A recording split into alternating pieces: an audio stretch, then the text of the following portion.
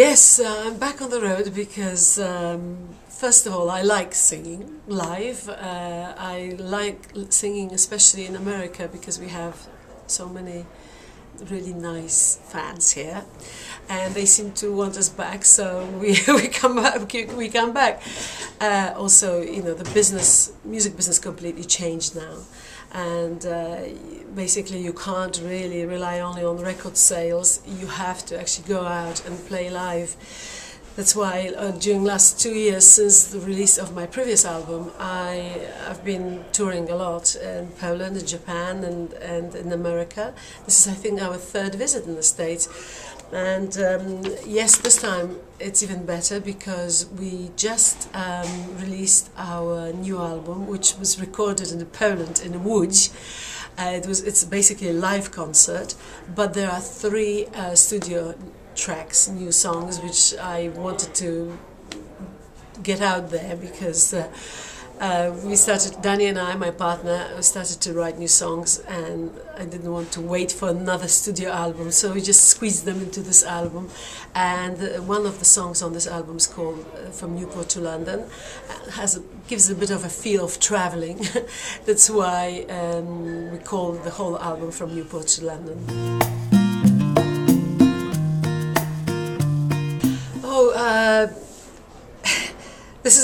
I have very complicated feelings about Chicago, because the first time I came here, it was literally 30 years ago. So I was quite young, and also it was literally straight from the communist country.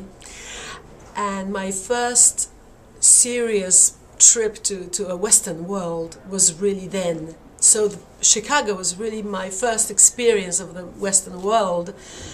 And it was such a shocking transition from a little town in Poland where I lived, and then yes, I started to sing a little bit, and I moved to Warsaw, but it still seemed very provincial next to Chicago. When I arrived here, everything was just overwhelming,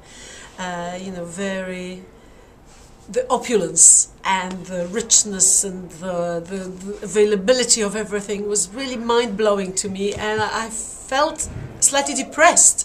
I think the reason for it was because I felt that the world is quite too contrasting for me. That was too contrasting. I thought that how come, we have a different life in Poland completely, and this place was just so different. After a while, I stayed here for quite a few months. First time I stayed 6 months, and next time again 6 months, and I missed my country. I think I started to appreciate much more when this availability of everything was so huge that I actually appreciated that little life I had in Poland. Very strange feelings.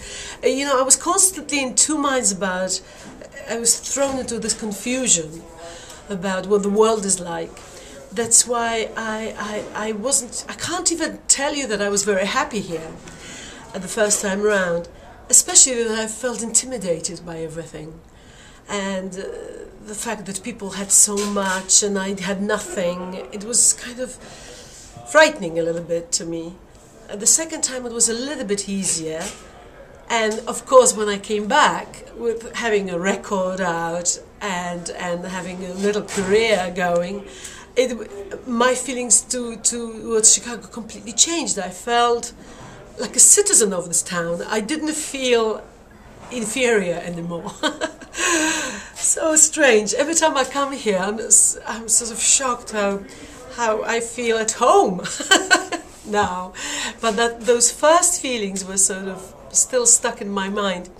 And I worked with a band which was based, the first time round, I worked with a band which was based here in Chicago, and we played in lounges and sort of bars here around Chicago.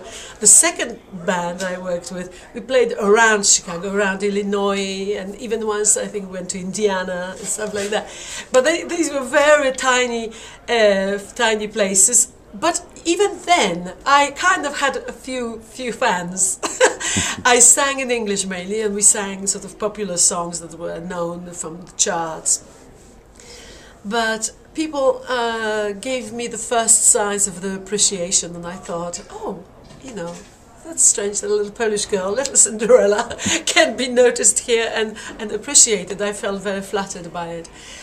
And now when I play here, and I actually have fans who come and pay tickets to see me, it's such a, you have no idea how strange it feels that actually people now come here from a completely different world, as if, and I feel so differently when I come here. But today we drove in here, and I was thinking, gosh, this town is so beautiful. I used to live here, and it's overwhelming. I should really get to know it again, sort of closer now, with this new attitude to life and different look at this whole thing.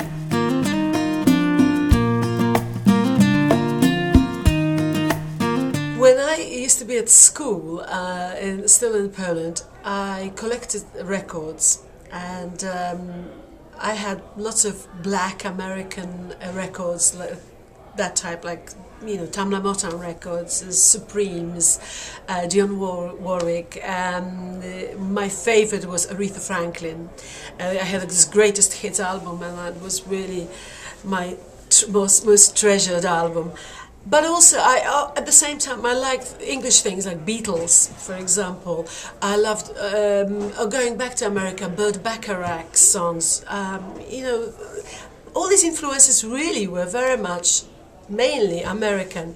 But I remember that moment when I once went to Krakow to a club with some friends, and somebody played Brazilian samba.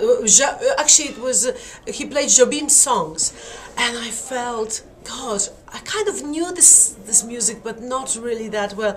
But I thought, Jesus, this is exactly what I love, really, truly. I felt so comfortable in this kind of music, and I started to look for records, and I found Astrid Gilberto album and João Gilberto albums, and got into it much more. And yes, I don't know what it is. I can sing whatever.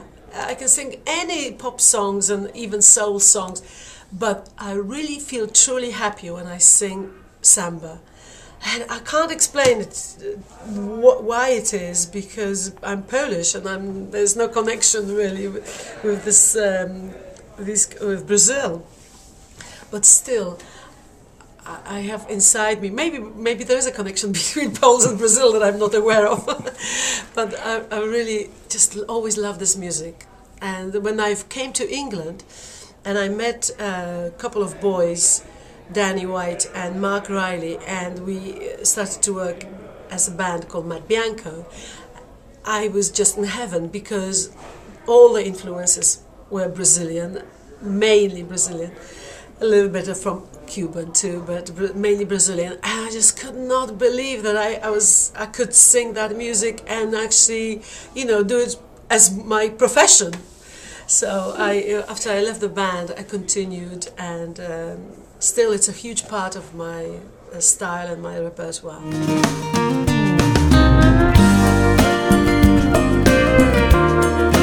Well, again, love is responsible for everything, and I met somebody who's English, and I followed him to Britain. And although the love and the relationship didn't survive, I stayed in England, and I've been living there almost 30 years now. 30 years. So yes, that accent is probably... First of all, when I came to England, I came actually straight from America, and I remember going to some English lessons, and the teacher said, "Oh my gosh, we have to get rid of this accent, because it's so strange hearing you speaking English with American accent and with Polish accent mixed together." So she kind of took it upon herself to teach me how to speak properly. But yes, I think I got rid of all my Americanisms, but you know, after so many years, you know, you can't help it, especially having a little bit musical ear, to actually copy people who live around you. Almost 95% everything is true. Things that happened to me are definitely documented in my songs.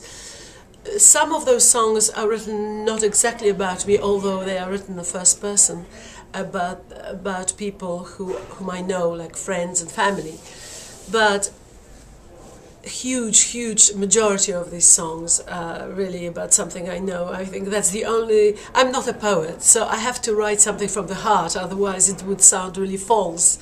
And I think it's very important to me to be completely truthful in your work.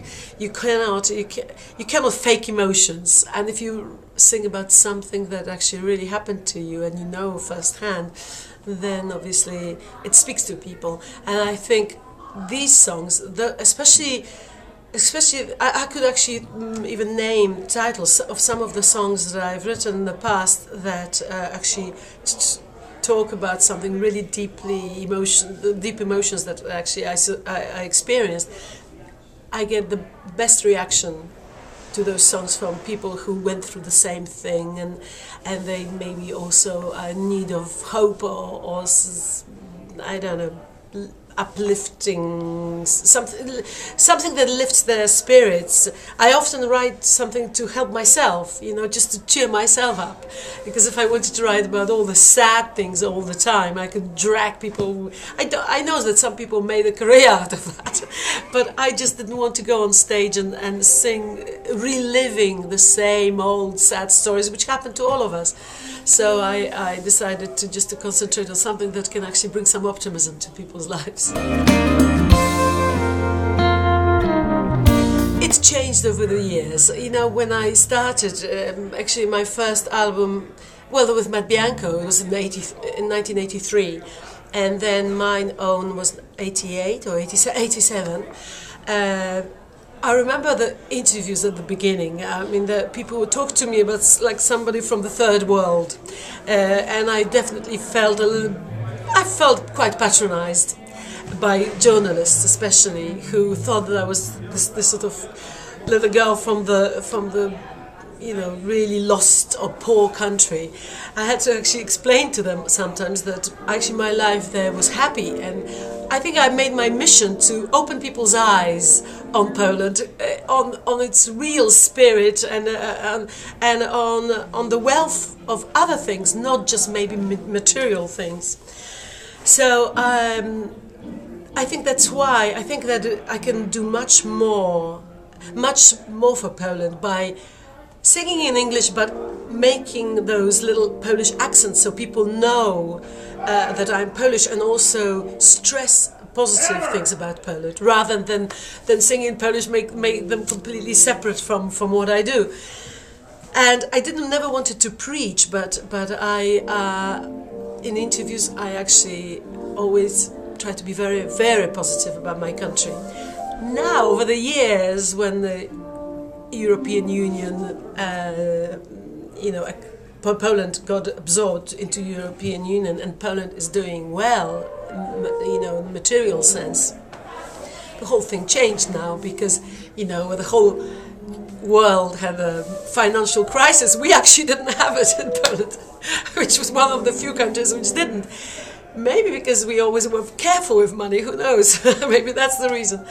But over the years I noticed that nobody is now talking about, Poland being, sort of backward country. But at the beginning, definitely I could see over those 30 years how perception of Poland changed for much more positive. It's funny because I tell you, if you came to my house, you would be surprised because it looks like one big library. I was in this very lucky position in my life always. My parents weren't poor, and then later on I started to work when I was 18, not because I wanted to be independent, but I was dragged into the Polish band, and so I started to work quite early. Although I tried to go to university, and then I was brought back to music work. So I always had some money, and because of that, I almost never used libraries. I always used to buy books, and that's why my house looks like... I don't know where to put books anymore, because every room is full of them. So I didn't use the library as much as my friends and my family, but I remember going to libraries and using it for different reasons, like because there was a computer there or there was a social circle there. For that reason, it was wonderful to actually meet up with people who were similarly minded, you know. And I was hiring other things, you know, which not necessarily books, like, you know, CDs or, you know, other, because this library is not just books, obviously. So it was a bit of a cultural center everywhere I moved. Even now in England, where I live, I think the center of my little village is our library there too. So yes, libraries always had some kind of importance to me, but not on a kind of book, because I tell you, I love having books, and every time when there's a good book appears, I need to buy it, I need to hold it, and I love smelling it, and I just like to hold it, and then when I finish it, I hug it sometimes. It's not like, I can't imagine reading a book on Kindle. I don't know if you have it in America, Kindle. Yeah, of course. I see people on the trains reading this through some, you know, sort of iPads and stuff. I'm not, maybe I'm old-fashioned.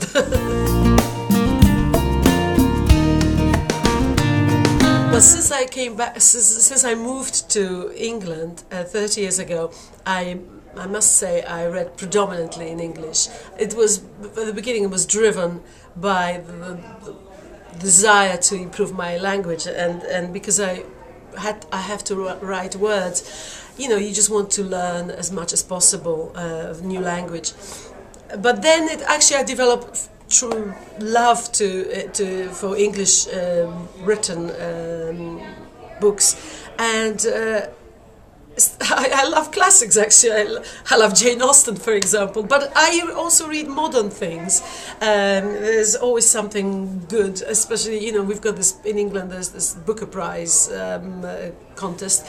It's a bit like Pulitzer, but in England it's called Booker Prize. And always the winning books I try to read, because they're always excellent. I trust those judges who choose the books. So of course they are completely new, modern things. So I don't have one specific style or interest in literature. I read everything, really, from completely just frivolous novels to something biographical or historical, you know, just different things.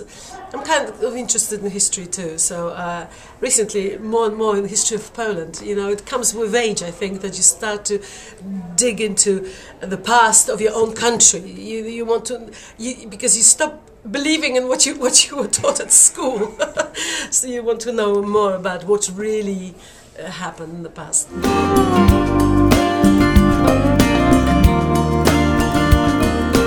What I'm proudest of is,